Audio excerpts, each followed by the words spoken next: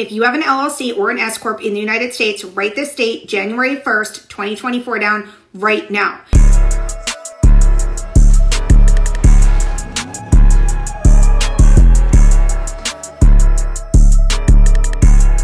YouTube, what is going on? I'm your host, Runaway Child, and I'm back at y'all with another one. If you haven't hit the subscribe button, take the opportunity right now. Go ahead, hit that subscribe button. And if you're already subscribed to the channel, hey, throw a like on this video. A like don't cost you anything to throw on this video. It is for free, so please show your boy some love.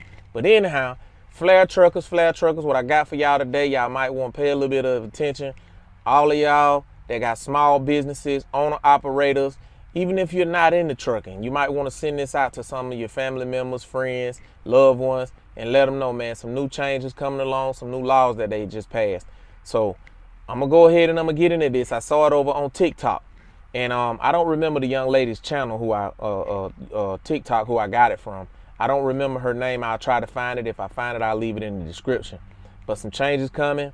And yeah, I don't know. It seems like they're taking more and more power. But it's called a BOI, beneficial ownership information. It got to be submitted by January the 1st, depending on when you started your S Corp or your LLC. So if you own an LLC or if you own an S Corp or incorporated, you might want to pay attention and listen up. I'll come back after the video and I'll let you know, because it does have some people who are exempt from this. There's a new requirement, a federal requirement, that you need to complete a BOI. It is a beneficial ownership information report, and it is new. And what you are going to provide is information about your business key details, and the business ID number. And then anyone who owns 25% or more of that business is required to provide their name, their address, their date of birth, a government issued ID like a passport or a driver's license, and an image of that document. So this is estimated that it's going to impact about 32.6 million business owners, and the fines for not doing it are really, really steep. You can be penalized up to $500 a day for a maximum of $10,000 for not filing. They are doing this to prevent money laundering and fraud, but you need to make sure to mark this date down and complete the form so that you are in compliance. If you have an LLC or an S Corp in the United States, write this date, January 1st, 2024 down right now. So yeah, y'all let me know what y'all think about this new BOI. Let me know what y'all think about it. But the people who are exempt, this is what it says. For the ones that's exempt, this is what it says.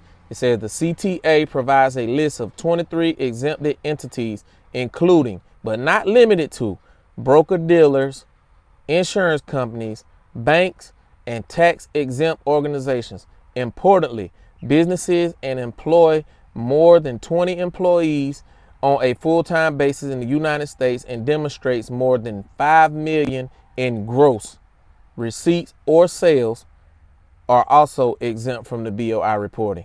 So those are the people who are exempt from it. So if you fall under those categories, you won't have to send in this filing. But for those who don't fall under this, you'll have to send in these filings. So if you know somebody who got a small business and may not know about this, send this video out to them. Let me know what y'all think. Hit me in the comments. Make sure you like, subscribe, and make sure you share. Until next time, Runaway Child, and we are out. Nelson, what y'all want to do, man? Y'all want to let go? Let's go.